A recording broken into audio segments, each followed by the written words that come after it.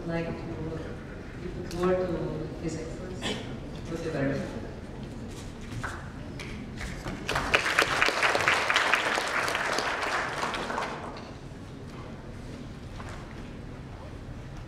Rector, Professor Iman, distinguished professors, students, colleagues from my panel, ladies and gentlemen, dear friends. First of all, let me say that it's indeed a pleasure for me to be here today in University's Prasetiya Mulya in Indonesia and to share with you my experience leading the European Union for 10 years. I'm going to speak more detail this afternoon, but now I was invited to share some ideas on the challenging issue of multiculturalism. I'd like to start by thanking my colleagues for exposing some of the issues as they say that see them here in Indonesia, a country that is so important, one of the biggest countries in the world, and it is precisely dealing, among other challenges, with this. I will focus, of course, on the European Union. To understand the European Union, we have to see that there are different levels. The very fact that we are a supranational organization, an organization where we have today, even if one is in the process of leaving, but we are 28 countries, by definition that implies multiculturalism, because these countries have very different histories, very different cultures. And most of those countries are very old countries, as independent countries, 800, 900 years. My own country has almost 900 years as an independent country, with the same capital, with an identity. France, England, Portugal, but others were more recently united, but in fact they were, in terms of their constitution, or the core of those countries, very old. Denmark is one of the oldest countries in the world as well. And I could multiply the examples. So, the very fact that we have decided to have working together, sharing sovereignty, 28 countries, it started with 6 after the Second World War. It started with the former enemies, France and Germany, but also with Italy, and the 3 Benelux countries, the Netherlands, Belgium, and Luxembourg. These were the founders of the European community. But afterwards, there were a process of enlargement. 9 countries afterwards. It was when Britain has joined, Britain with Ireland and Denmark. 10 countries, it was when Greece joined. Afterwards, 12, the same day, 1st of January 86, Spain and Portugal joined. Then 15, it was when Sweden, Austria, and Finland joined. And precisely the year I became president of the European Commission, it was 2004. In 2004, there was a so-called Big Bang. 10 new countries joined, former communist countries that were under control of the Soviet Union. They joined the European Union, all the Visegrad countries from Central Europe, but also the Baltic countries, and 2 Mediterranean countries, Cyprus and Malta. And during my mandates, there was Romania, Bulgaria, and later Croatia that joined the European Union. And more want to come. So by definition, this is multiculturalism. The motto of the European Union is unity in diversity. We have 24 official languages. Today, almost everybody speaks English, which is very convenient. It becomes the lingua franca. Young people all over Europe speak English. But in fact, we have our own languages, some of them great old languages of culture and science, from the Spanish to Portuguese, French, German, and many, many other languages. Now, another level of analysis is what happens in our societies. And today in Europe, when we speak about multiculturalism, we are not thinking about this overall political experiment, an economic experiment of European integration. We are thinking about how our societies are becoming more diverse. For instance, how migrants we have outside the European Union coming to the European Union.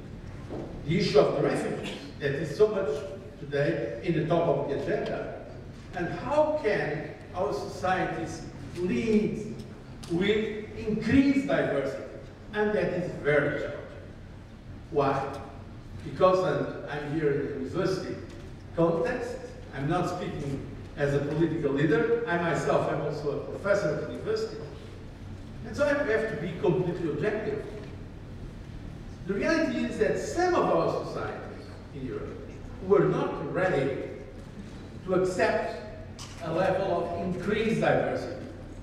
And there are issues, ethnic issues, religious issues, and sometimes also there is a dimension that is very important. It is a social dimension. Because if the migration comes between people that are more or less rich or wealthy, the problem is not so important. But when there is a disparity of the revenues, and what we have is that now we have countries that are, in economic terms, much below the average.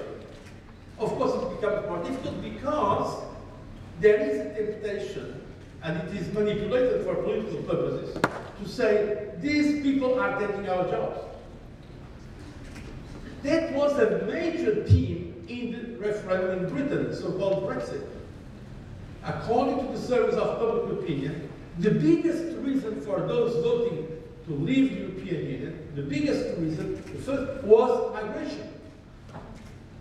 It was not about the European Commission, or about the European Parliament, or about this regulation. No, it was, let's take back control of migration. That was it. And we are seeing in Europe some movements, namely from the far right, that are becoming increasingly xenophobic, with a very critical attitude to foreigners. At the same time, our societies are receiving more and more foreigners. People with different religions as well. And there are some tensions. Now, I believe we are going to deal with this. I believe Europe has resilience, sufficient resilience, to deal with this. That there are the means, intellectual means, human resources, also financial resources, to be able to integrate more diverse communities. But it is challenging, and I have to be very honest with you. And one thing that we are watching is say yes to the refugees. Many refugees are coming to Europe because their countries of origin are being destroyed. It's the case of Syria. I met many of those refugees. I was in the Zaatari camp in Jordan. I spoke with them. Middle-class people. Their cities were completely destroyed, bombed. Of course, they do what I would do if I was in their position. If my house is destroyed and I have 3 kids and I have 3 sons and 2 grandsons, I would try to escape and to go to anywhere in the world where I could live in peace. And Europe is in peace. And Europe is, from that point of view, a great possibility. When people tell me the European refugee crisis, I say, I'm sorry, the real crisis is not in Europe. The real crisis is in Syria, or in Iraq, or in Afghanistan, or in Somalia, or in Eritrea. This is where the crisis is. But of course, they come to Europe because they don't want to be in their countries, because they cannot live there. I was also in Lampedusa. It's a small island in the south of Italy, where those boats come with millions of people, very poor people, from Eritrea, from Libya, from Somalia. And some traffickers, they are exploiting this. These people put all the money they have for them to have a boat without safety conditions, to reach the south of Italy because they want to live in Europe. And so, I think we have a moral obligation, a humanitarian duty to receive people that are persecuted and whose life is in danger in those countries. I think we should be. That's why I was so proud when Angela Merkel, the Chancellor of Germany, said, refugees welcome. She was criticized by many people in Germany because you cannot do it. But the basic line is correct. Of course, afterwards we have to see how to do it. We have to share that obligation among European countries. But politics, my friends, is about alternatives. No alternative is perfect. So to those who criticize Merkel because she said refugees welcome, I ask, what would be the solution? Would you like to see Germany say refugees, no way, close, our doors are closed? What would be the image of Germany and of Europe if she had done that? So this is the issue. I think we can deal with it. I think we can deal with it. We have resources. The European Union today is more than 500 million people. It's one of the richest regions in the world. Of course, we have big problems. We have unemployment very high in some of our countries. But I think that if we share that responsibility, it is perfectly possible to receive and integrate those communities. Not everyone, of course, not everyone. But the refugees, I think we have a debt. And I think that now there is a debate going on in Europe. We will come to a moderate decision. But as you rightly said, it's not only Europe. This issue of attitude towards foreigners, it's probably one of the oldest issues in the history of mankind. Is what I call the conflict between hospitality and hostility. Do you see a foreigner as a friend, a guest, or as an enemy? At the end, it is a philosophical question. It is a question of principles. Do we consider a foreigner as a potential enemy, or do we consider it as a member of the same mankind we believe? I am on that direction.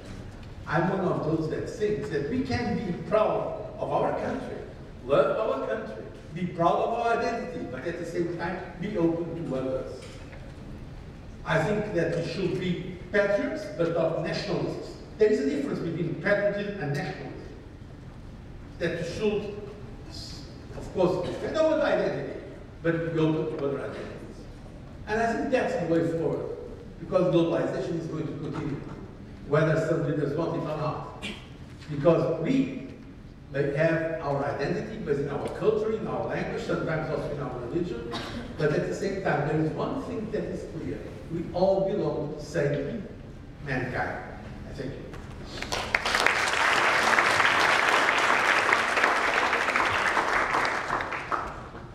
Thank you. Thank you, His Excellency. So, ladies and gentlemen, we will come to a discussion session. We will have about half an hour, right? Half an hour for discussions. Whoever does have questions or wants to have some more discussion, we have 2 mics, actually in the alley here. So please queue up, and we will take first session of 3 questions. So please queue up in the mic. Just walk down to the mic. So while we are waiting, so I would like to just highlight several items or several key notes that I took from our discussion. Please do not hesitate to come to the mic and ask questions.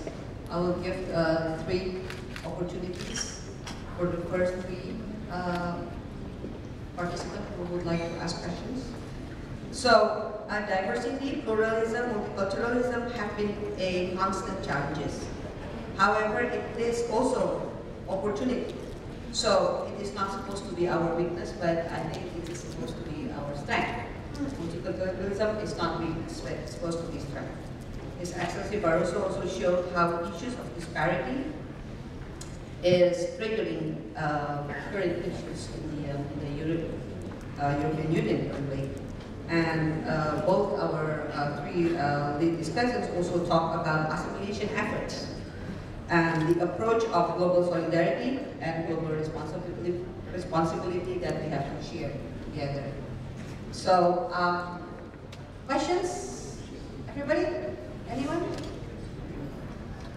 they're trying to absorb and still think about it. Yes, by this one. Are you waiting for the others? Excellency. Joel Moki, great economist, write about economic development, differentiating, distinguishing between Europe after Newton all the way, and China. Before Europeans came to Asia, China was more advanced than Europe, scientifically as well as technologically.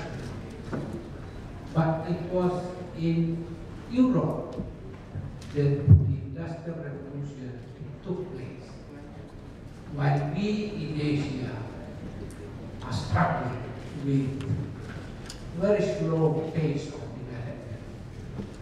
development of underdevelopment. I'm sure you know where these terms come from. And Mokir says that the distinctive quality of Europe is not in religion, as some sociologists suggest. It's Protestantism, no. No. And it is not the science either the problem. He said Europe led because, number one, tolerance. Europeans tolerated different thoughts, different ways of doing things, and this allows innovation to take place. So, any country who is intolerant to differences is not going to go very far. Number one. The second quality, according to him, is persistence, endurance. After Copernicus, Newton, Galileo, and all the big names, he said Europeans are very persistent. They do things in a very persistent, perseverance. And apparently, he does not see this quality in many other societies. The question now, of course, is we are faced with new challenges, including new technologies. Do you see an erosion of these two main qualities, tolerance and persistence, perseverance in you? Because if you still have these two, whatever problems are there, I think you are going to solve.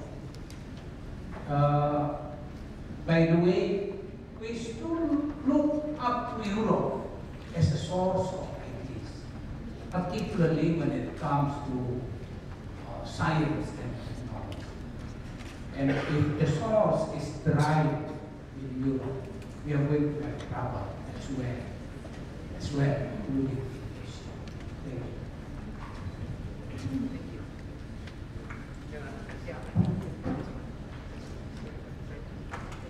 So, it's okay, explain. I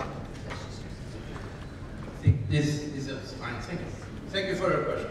My opinion is the following. First of all, regarding Europe's contribution to progress, it's absolutely true what you said, Mr. Rector.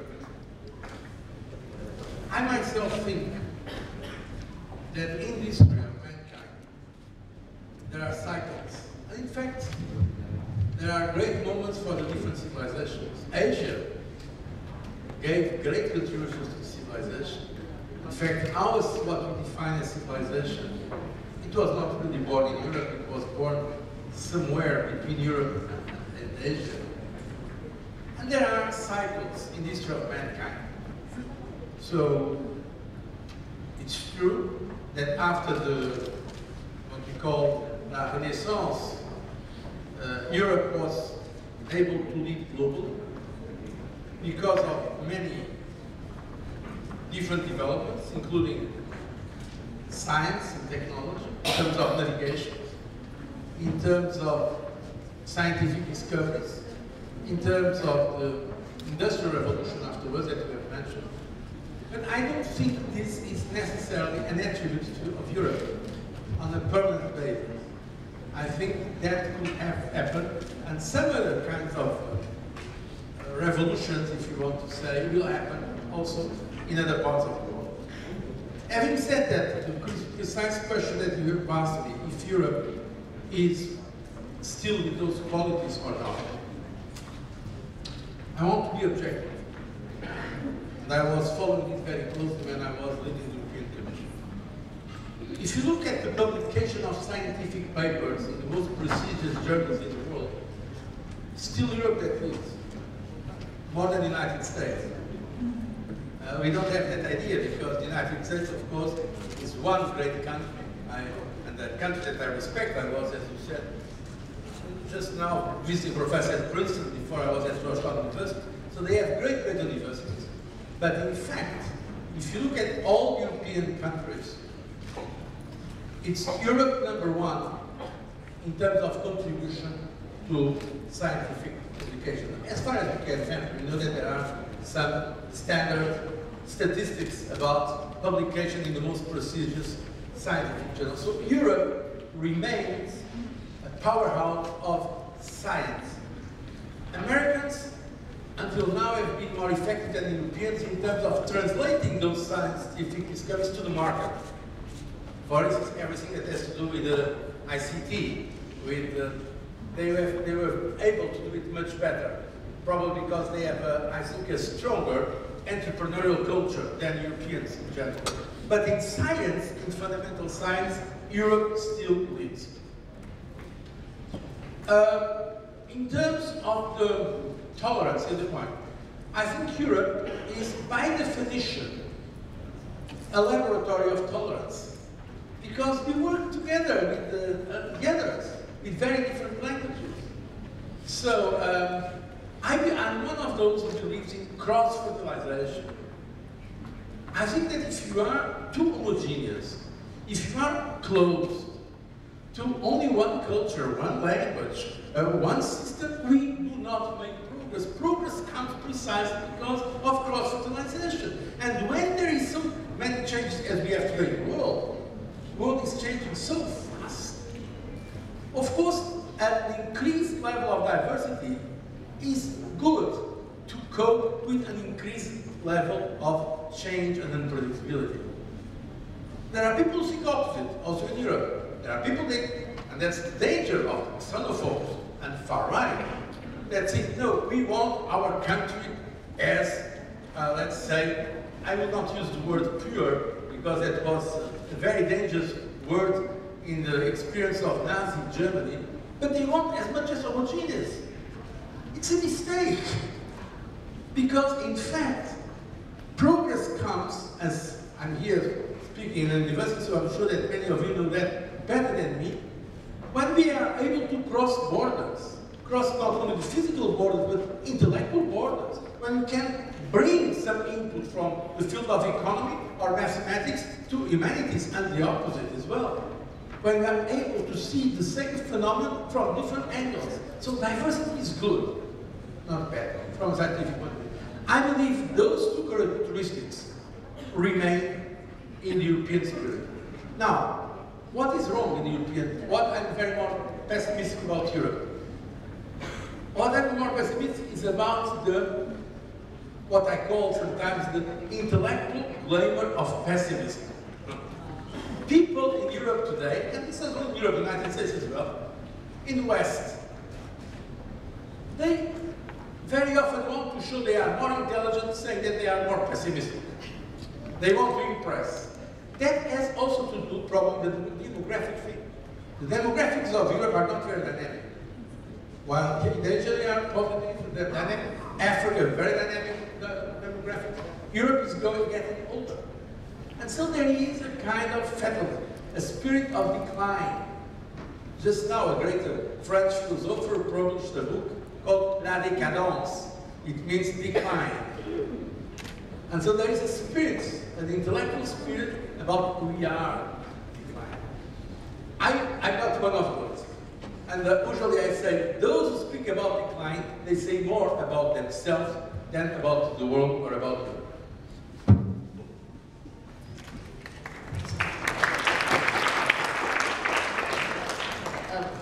His Excellency, you know, once you said that it is a work in progress that demands constant and diligent thinking. So what do you think is the next work that needs to be done in the near future to actually tackle these issues in Europe? And also in a supranational organization like the European Union. And also I would like to extend the same questions for a nation that rules under one government like Indonesia to other of our countries. Yeah, please. Okay. So in Europe, I think it's a political issue. It's a question of leadership, of ownership. The European Union is a society, if you want, a community of today 28 or 27 when Britain leaves. The European institutions that are based in Brussels and Luxembourg, they can do a lot, but it depends on the commitment of our countries. They are the stakeholders of that society. And the reality is that some are doing more for Europe, others are not doing so much. In Europe, one thing that happens very often is what I call the Europeanization of failure and the nationalization of success. It means that the leaders at national level, when things go well, they say it's their merit. When things go wrong, they say it's the fault of Europe. That's one of the problems we have, the ownership of the problem. Some leaders have been doing it right, others not. Now, politically there are very important risks coming from populism. I'm going to speak about them a little bit later today. Populism, namely from the extreme right, but there is also populism from the left. People that want easy solutions for complex problems, those oversimplifiers, we have that problem. But I believe in Europe, the centrist forces, I'm also from the center right or center left, they still have the majority. And they can win that debate. So it's an open question. It's not, I'm not giving you a 100% certainty answer. It's a work in progress. It's open. For instance, just recently there was an election in Austria, and a candidate of extreme right, very right, with the worst tradition in Europe, he was almost winning the election for President of the Republic. At the end, it was a Green, a candidate won. So there are some risks, but I believe politically, what is at stake in Europe is very much important, and that the forces of integration are stronger than the forces of disintegration. But we should not be complacent because exits happen. I was dealing with those difficulties last between 2004 and 2014. You remember everybody was speaking about Brexit, that Greece was going to leave the euro. That was what all the American and English-speaking press was saying. We were saying, no, we are going to keep them. And I think we have shown that we are resilient. So I'm not so pessimistic as many others about Europe. I recognize the challenges. They are important, very serious, but I believe that there are intellectual and moral qualities there still to face those challenges. Because the qualities that you mentioned, they are still there. But now it depends on the capacity of the leaders to take the lead. When I speak about leadership, I mean leadership, not domination. Leadership is not domination. I put a high emphasis on leadership because I think we need enlightened leadership in Europe and in the world in these times of uncertainty.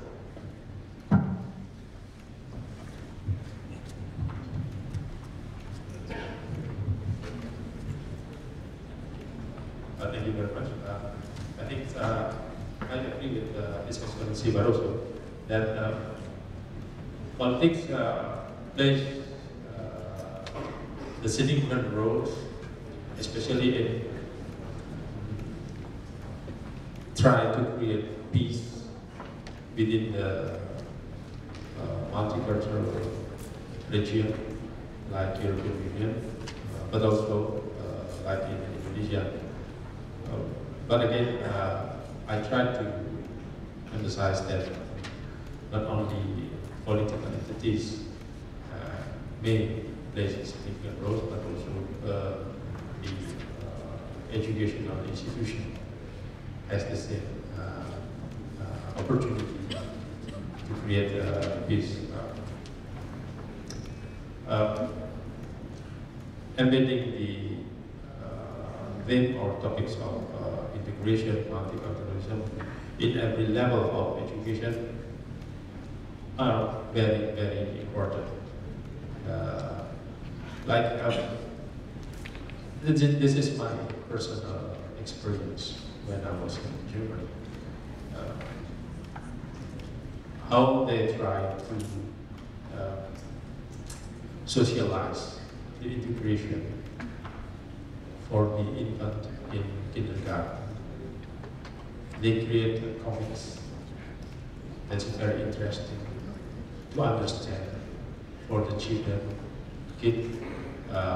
what is the differences, what is the differences in terms of race, in terms of nationality, in terms of politics, to a certain extent, and everywhere in Germany I saw the sticker, it is in German, wir brauchen Ausländer, we need the foreigners, meaning that German cannot live, cannot build themselves without foreigners because they live in Europe.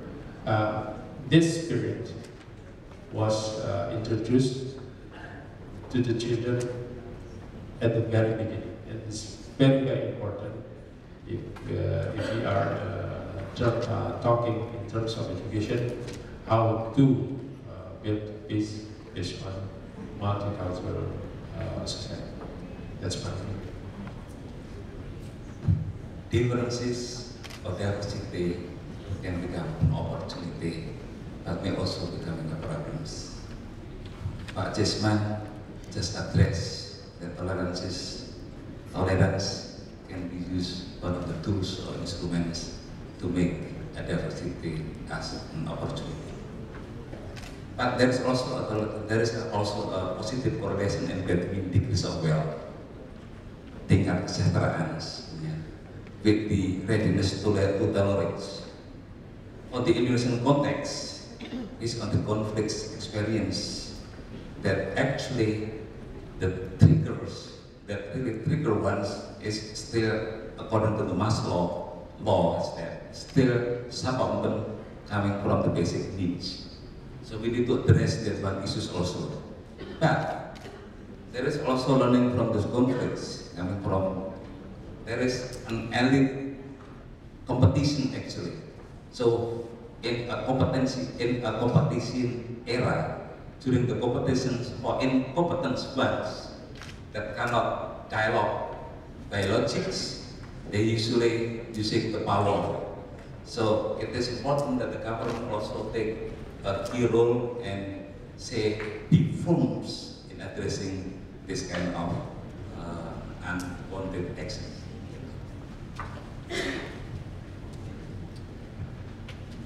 Any other questions from the floor?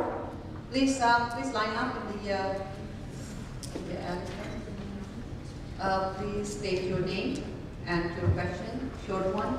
Thank you. Frankie Supriyadi, a faculty member of Prasetiya Mulya University. His Excellency Barroso, thank you very much for sharing the journey to multiculturalisms. And I believe that the increase of differences is the key to innovations. I mean, the cross-pollinations of the differences is really good, But I think we also have to think about the level of differences.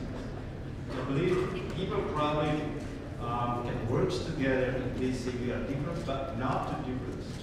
So I believe in the Europe countries, probably they see the other countries, it's different, but not too different. But to compare with the refugees, it's probably the level of differences is so high, the gap of it. So I think the issue is how do we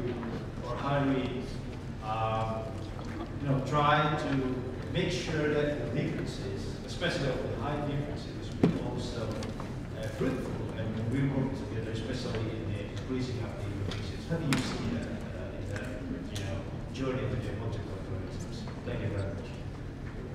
We'll take 3 questions, and then our panelists will answer those questions. Thank you very much. My name is Raja Dharma. I'm faculty member here at University. I think pluralism, diversity, and multiculturalism is really a fact of life. That's for us in Indonesia. But considering from you coming from Europe, I think it's really a really different context. I think to my mind that Indonesia has a more complex when we talk about multiculturalism than Europe. I mean, Europe is really close to my heart. I lived there 5 years, but I'd like to know your opinion regarding multiculturalism in Europe. Could it be duplicated or could it be replicated to our country, Indonesia? Thank you very much. Hi, my name is Jakarta. I'm an alumni of this campus. My questions will be, I would like to know your opinion regarding Brexit. You said earlier that one of the triggers is about the migrants, how the British felt threatened about their opportunities from the migrants. So, from your point of view in the European Union, would you agree if I say that the Brits are selfish regarding their action of leaving the European Union? And that kind of actions will actually be a threat to multiculturalism in the Britain itself. And if that is true, I believe that British people have higher education level than Indonesia, but it still do happen, right? So, do you think education alone is enough to prevent that kind of actions? Which one? Last question. I believe that the Britain has better education level overall per person than Indonesia today. So, but that kind of rejection towards the migrants still do happen in the Britain. So, does the education alone, by raising the education level alone, is enough to prevent rejection towards the migrants in Indonesia? Thank you. So, first of all, the question of refugees, sometimes the differences are to be yes, it's true. And that's what makes difficult, so-called integration. At the end, I believe we are going to succeed. It's going to be a trial and error process. It will be muddling through. You have said rightly that there are great cases in terms of education starting when kids are very small, explaining to them that it's important to receive the other, that the other, the foreigner, is not an enemy. It's someone that brings also something to our society. But it's challenging, because there are, let's be frank among ourselves, there are prejudices, sometimes ethnic prejudices, sometimes also religious prejudices. And this is challenging. That requires a lot of effort from the authorities, from society, not only from the governments, from the universities, from all of us. But I believe we are going to succeed. And from my opinion, and that is something I have not yet said today, the most important thing is to think not in terms of minorities, not in terms of communities, but in terms of people. And when I say people, I mean a concrete person, a man, a woman, a child. By the way, the European institutions. In the treaty, we say the rights, we don't say rights of minorities, we say rights of people belonging to minorities. Because what is important at the end is one concrete person. It reminds me of one British officer that said about his father, "My father loved mankind in general, but he hated every individual in particular." I mean, that's not good. What for me is important is not a community, a group. For me, this is a construct. Important is a person. So, if we have this, let's call it philosophy or doctrine, of putting above all human dignity, then everybody has to have the same rights, and there should be no discrimination. That's another point that's very important when dealing with this issue of integration.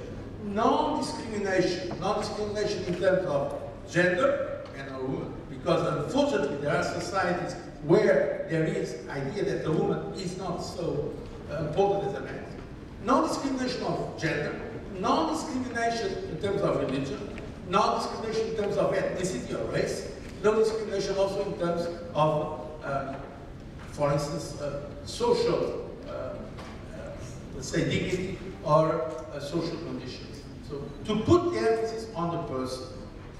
And it's sometimes challenging, but that's where we are. Second issue about Indonesia, I'm not going, of course, to give advice to Indonesia because I recognize that you are a very complex society with another kind of history. A country that I admire very much, by the way, I want to say to you. So I don't think we can translate the models immediately. And there is, of course, one very important difference. European Union is 27 or 28 countries. You are one country. And I think it makes, but I think it's good to be one country. I will not advise fragmentation. In Europe, there is also countries that are now feeling pressure for division. There was recently a referendum for Scotland to be independent country. There are strong movements for independence in Catalonia in Spain. There are issues, for instance, in Belgium between Flanders and the other part. So there are also at smaller, lower level, pressures for disintegration. Why? It's a question of identity. That's why we have to promote, I think, the concept of open identities. Yes, I understand perfectly well that people want to feel that their identity is respected. Their traditions, their religion, their way of life, their language, why not? That's not in itself bad. The question is to do it in a way that is not exclusive. There is a French author that said once a very beautiful sentence, I'm going to translate it in English. He said, patriotism is the love of what belongs to us. Nationalism is the hate of what belongs to the others. And that's the difference. I can be patriotic, I can love my identity without despising the others. But when there is the idea that my identity is better than yours, when we come to this complex of superiority of some, as we had in Europe, there was at some moment in Germany precisely, Nazi Germany, Deutschland über alles, the German above everybody. The idea of racial superiority that happened with Hitler, this is not acceptable. And then we have to be extremely strong, defending the principle of human dignity, that every person, not minority, every man or woman and child has exactly the same dignity as the other. And that is the key point from a philosophical point of view. But afterwards, political situations, they have to be adapted. And I'm sure that in Indonesia, that by the way, Indonesia is seen outside Indonesia as one of the biggest countries in the world, the biggest Muslim country in the world, and the case of tolerance. We know there are challenges here, but basically, in Europe there is admiration by the situation in Indonesia. We consider it, compared with many of the situations we are seeing outside, a good positive example. And I hope that Indonesian leaders and Indonesian people will demonstrate that is the case. Final question on Brexit.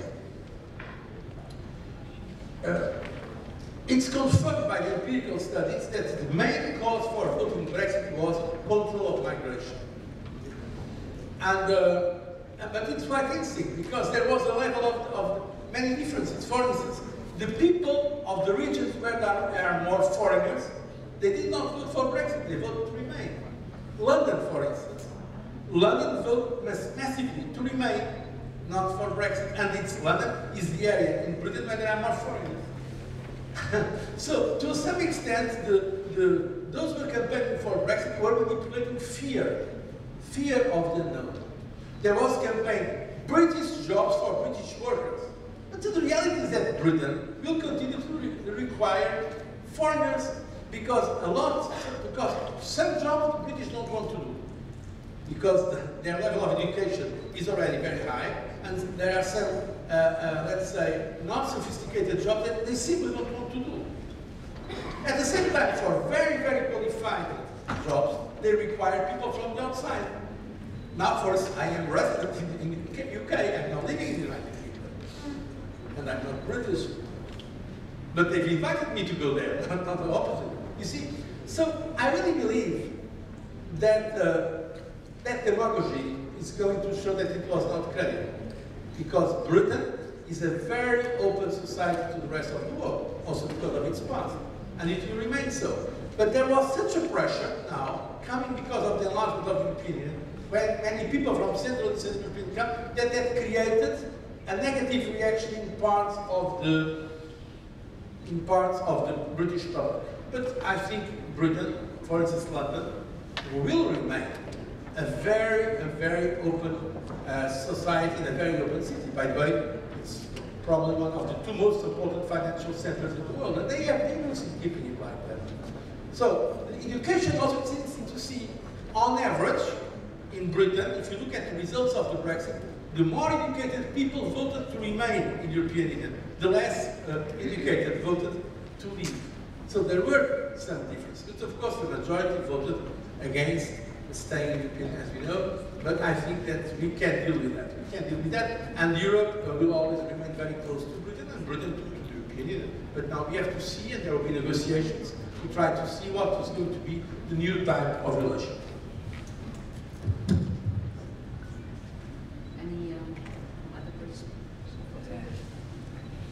I just would like to share the similarities and differences in between migrants in the UK and the transmigrations in Indonesia. The similarities that the resentments of the local indigenous populations. That's the similarities. But the difference is that in the UK, because they have a high tolerance behaviors, then make a difference if it is in Indonesian context, and they are not able to compete with their competitors. They are trying to hold another groups of identity, for example, either it is ethnic or religious, and mostly in Indonesia is using the religious groups to pressure another competitors. Thank you. So I actually would like to have another round of questions, but if you don't mind cutting up a little bit of your lunchtime, is it okay? Because I see, hands going up there, back there. So, so I would like to have one more round. Yeah, I have to ask the host. Okay, one more round, 3 questions, quick questions, 5 minutes for the questions, and then we will have about 10 to 15 minutes for the answers. Please, just line up on the, by the mic, please. You. Quick questions. Thank you. A quick question. My name is Sukasa. I'm a faculty member here, and I do agree with what Jose Manuel when he says that the sources of the stability of Europe, and I do also agree with His Excellency that Europe has been the laboratory of tolerance. And my question is that this Europeanism, the EC, has been a product of the 20th century tinkering of ideas. Do you think that Europe's journey to multiculturalism is actually a journey to multiculturalism or a drift from multiculturalism? And European countries moving towards uniculturalism? That's my question. Thank you very much. Okay, thank you for the opportunity. My name is Michael from Prasetiya Mulya. I'm a business student. Just a quick question that I see there is some kind of the root cause of multiculturalism problem is I think the manipulation of for political purposes. So as I see there is a symptom that our world is getting more individualistic, and the issue of multiculturalism is caused by use of political things. So my question is, what can we do to overcome the manipulation of the political issue? And the second one is there any single measurement of how can we measure the multiculturalism, our level of acceptance as the world in the multiculturalism? Thank you.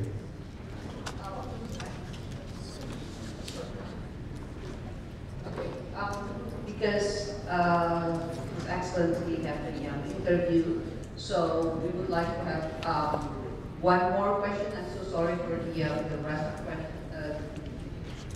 participant who wants to ask questions. So just one more and then just a quick answer, sir, so that you can actually do the next interview. So 10 minutes will be okay? Right? Yeah. Okay, 10 minutes. One more question. Thank you for the opportunity, my name is Sid. I would like to ask a very quick question on the upcoming election of the 4 major countries in Europe, France, Germany, Italy, and Netherlands. Do you see any follow-up movement like Brexit? And if I may, just one last question.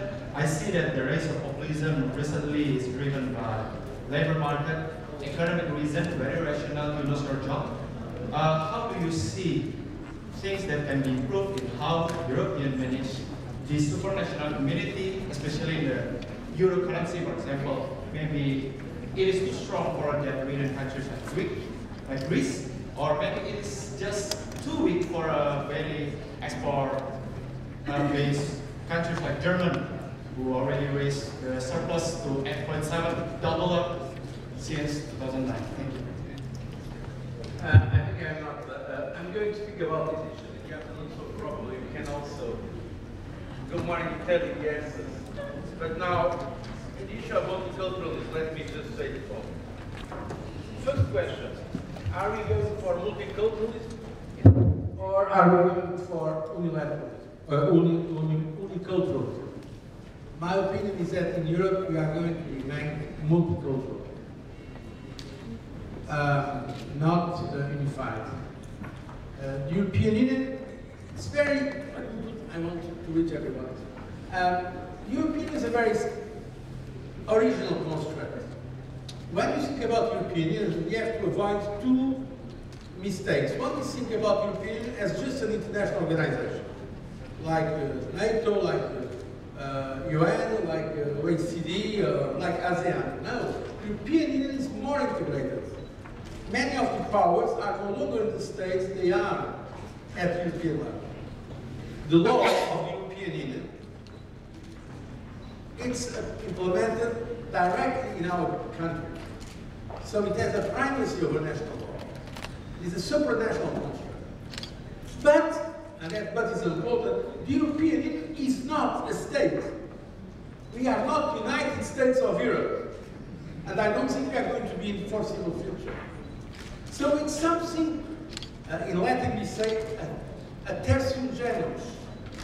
So it's something in the middle, very original, that has some elements of a state. For instance, the European Central Bank has, in some cases, more powers than the Federal Reserve of the United States.